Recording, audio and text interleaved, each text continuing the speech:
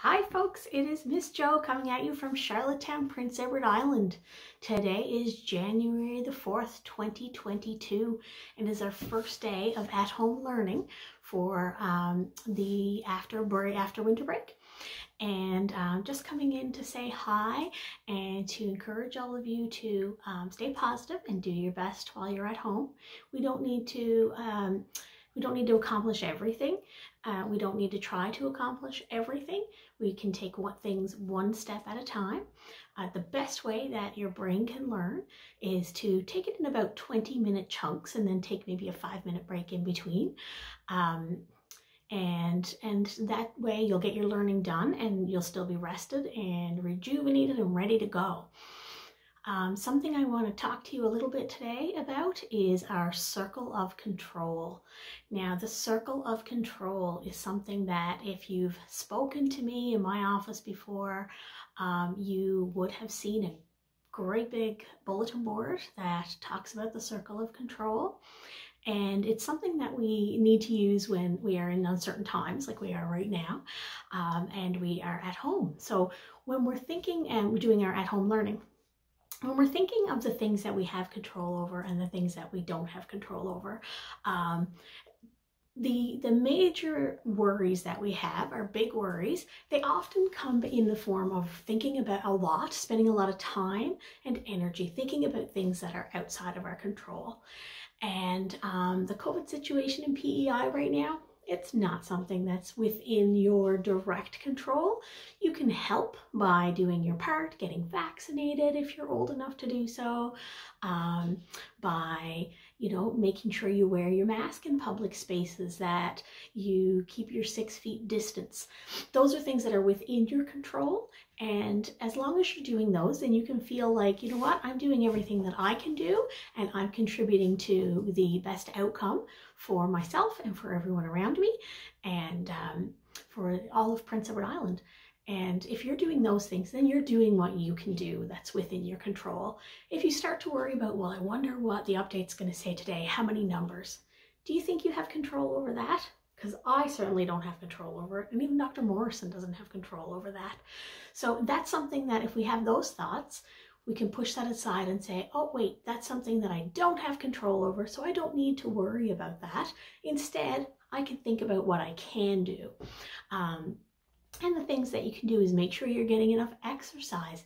Keep a good routine. So even though you can do your home learning at any time of day for the most part, even though you can make whatever schedule you want, you could do it in the middle of the night, it's not the best thing for your body. When we have routines and when we have our schedules, those things are what keep us healthy and keep us going. So try to keep a schedule. Still set your alarm. Wake up at a decent time. Go to bed at a decent time. Get enough sleep. One would think that when we are at home that you can get as much sleep as you like, but still people don't do that. So everybody needs at least 8 hours of sleep. If you're a young person, you need more than that. You may need 11 hours or 10 hours of sleep. A teenage growing brain and a preteen growing brain, they require more sleep than a baby. So make sure you're giving your brain everything that it needs to be healthy and to survive and to thrive. And that will make you feel better. So your schedule, your routine, so you can, get up. Physical exercise is so important, and being in nature helps to reset your body and your mind and connect you to the world and keep you kind of grounded in the place that you're in right now. So make sure you take time out each day to go outside, go for a walk, do something you enjoy, play some sports, something that you can do on the outside your house, just for a change of scenery and to help you reconnect with nature a little bit, and get your exercise, because that's super important to all of us, and that's parents included are should be doing those kind of things to keep themselves healthy.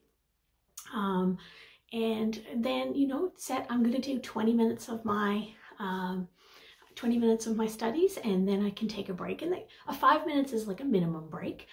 You could take 10 or 15 minutes and go do something else and then say, okay, set a timer, boop, all right, I'm done doing whatever it was that I said I was going to go do, whether it's playing a video game or, you know, chatting online with my friends or playing with my phone or doom scrolling or whatever.